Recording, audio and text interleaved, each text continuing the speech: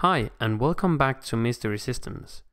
Today I'll show you how you can change your name of your storage device and the drive letter that is being shown in Windows. So the easiest way for you to do this is right click down here in your Windows button and go to Disk Management. Sorry. In here you will then find either the physical storage device that you want to do it on, or the partition, or that partition you would like to do it on. I'm gonna do it on this test partition of my physical drive, so I right click this, and then I'll go to change drive letter and paths. And here you can click change, and here you can then assign the new drive letter, specify whatever you'd like. I'll say Q, I click OK.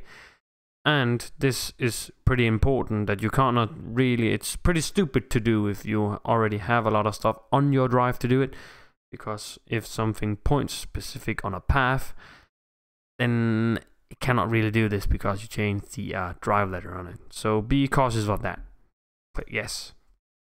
Now it's named Q, and if you would like to change the name, you can right click it again and click properties, and you can just specify a new and you can call it tester. Now the name is tester for the drive, as you just saw, and just to show you as well here, tester. So that's how you do that in Windows. I hope the video has been informative and has helped you, and I hope to see you in my next video. Bye.